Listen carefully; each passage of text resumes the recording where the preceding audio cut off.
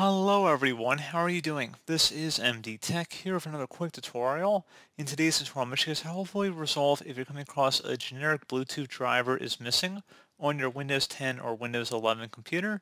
So this should hopefully be a pretty straightforward process here, guys, and without further ado, let's go ahead and jump straight into it. So all you have to do is open up the search menu, type in Device Manager. Best result should come back with Device Manager, so go ahead and open that up. You want to select the View tab, and then you want to select where it says Show Hidden Devices. And then once you've done that, if you double click on the Bluetooth entry, any hidden Bluetooth drivers should be available now under this list. If you're still not seeing it, you may want to close out of here. And also make sure your Bluetooth device is turned on and connected to your Wi-Fi. Make sure your computer is not in airplane mode, your Bluetooth device is not in a similar state. And then once you've done that, go ahead and see if that perhaps resolved the problem. We can also run the Bluetooth troubleshooter. So open up the search menu, type in troubleshoot. Best match will come back with troubleshoot settings. Go ahead and open that up. On the right side, you want to select other troubleshooters. And then underneath other, select the Bluetooth troubleshooter and then the run button.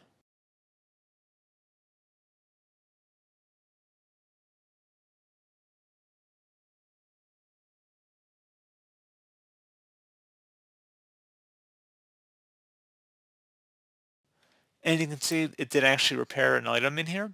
Go ahead and close out of here. And now you want to open up the search menu, type in services. Best match should come back with services. Go ahead and open that up. And then you want to select the Bluetooth support service and double click on it. Make sure startup type is set to automatic. And then if service status is stopped, you want to select the start button. And then you would select apply and OK. And then once that's done, go ahead and close out of here and restart your device.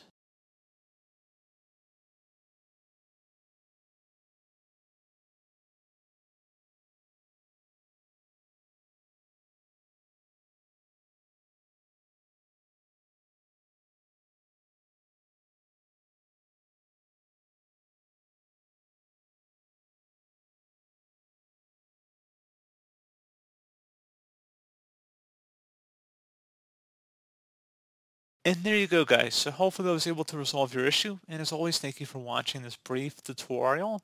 I do hope I was able to help you out, and I do look forward to catching you all in the next tutorial. Goodbye.